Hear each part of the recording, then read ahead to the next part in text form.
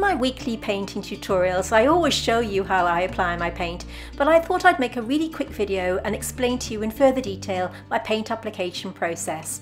Now, this method can be used on any type of watercolour paper, and as you can see today, I'm using Daler Rowney mixed media. Any paper will do as long as it's suitable for watercolour. These are the brushes that I use. One is a spotter by Rosemary Co and the other is a round by Zen Art, and either of these brushes work very well, and I use both of these brands in different sizes for all of my tutorials. The paints that I'm using for today's demonstration are by Schmincke, but again, any watercolour paint, whatever quality and whatever quality paper and brushes will work for this demonstration. So you can see me here just outlining a really simple shape of a flower so that I can show you how I apply my paint. Notice on my palette that I have a few different puddles of paint plus a puddle of water. Now the puddle of water is really important, and I'll explain why a little later on in this demonstration. Notice how I'm just using the tip of the brush to go right up to the pencil line to begin with. Just taking it right up to that pencil edge. Once I've applied the paint where I want it to go, I'm using the tiny puddle of water on my palette and I'm patting it dry on some kitchen paper like this. This is really important. With a damp brush, you can see me now moving that paint up to the pencil line and repeating the process as the paint begins to stick to the paper.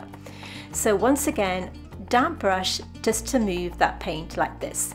Now the reason I've got the puddle of water on the palette instead of dipping my brush into the jar that you can see on the top right hand side is by doing that the brush will flood with water and it will put it into the paint that I've already applied, and I'll show you in a second what I mean.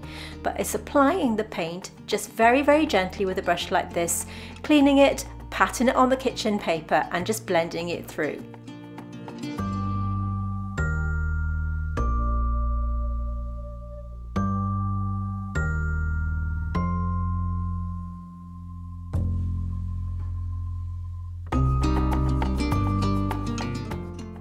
So I'll show you again on this lower petal with some thicker paint, once again applying the paint to the pencil line like this.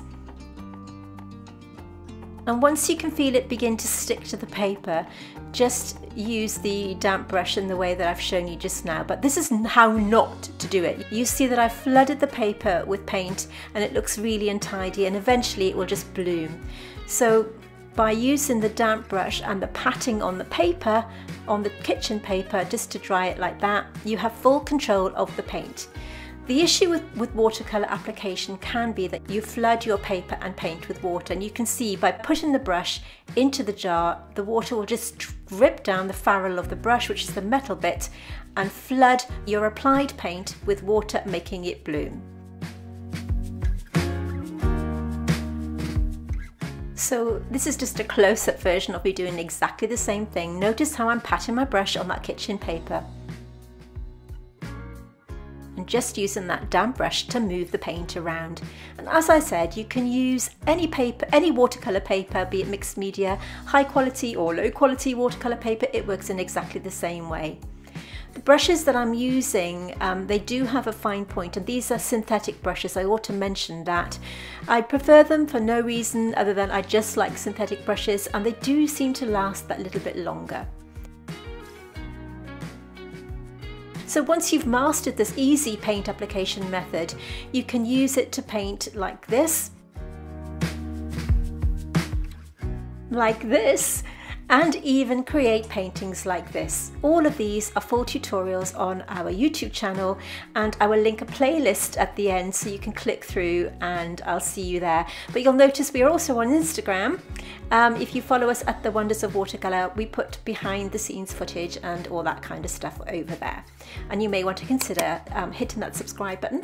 We do have weekly tutorials on YouTube showing full in-depth tutorials on how to paint full-length botanical art and also various other watercolour tutorials.